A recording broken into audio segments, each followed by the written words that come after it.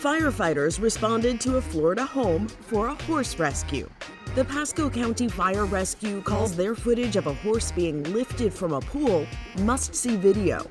The owner of the home told officials this horse was so spooked by another horse, it jumped into her backyard pool to get away. A rescue like this takes delicate care and a lot of equipment. Firefighters began by keeping the horse calm until assistance arrived from Squad 1, the fire department's special operations team.